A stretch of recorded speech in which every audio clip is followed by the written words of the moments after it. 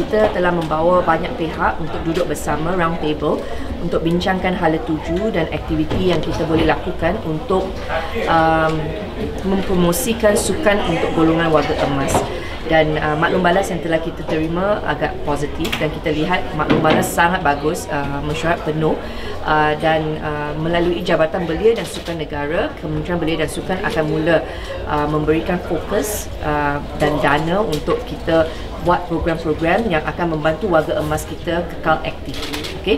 Dan ini bukan sahaja satu usaha KBS, kita akan bekerjasama dengan kementerian lain seperti Kementerian Pembangunan Wanita, Keluarga dan Masyarakat, Kementerian Ekonomi, Kementerian Kesihatan Malaysia, Kementerian Perpaduan dan KPKT. Harapan saya adalah kita akan mula mengurangkan perbelanjaan untuk rawatan bagi warga emas, tetapi mereka akan mempunyai gaya hidup sihat dan anak-anak mereka juga boleh bekerja tanpa mereka risau tentang kesihatan ibu bapa mereka. Okey, untuk gaya hidup ini sebenarnya dia tak ada had limit siapa yang boleh bersukan. Semua orang boleh bersukan.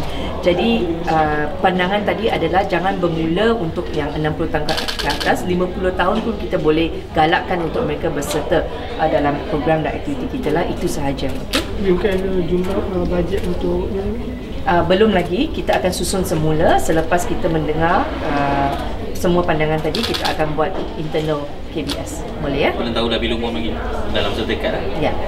Tapi tadi ada slide dana sukan komuniti, semua tu persatuan sedia ada, persatuan sukan sedia ada, mereka boleh mohon. Okay? Thank you everybody. Terima kasih.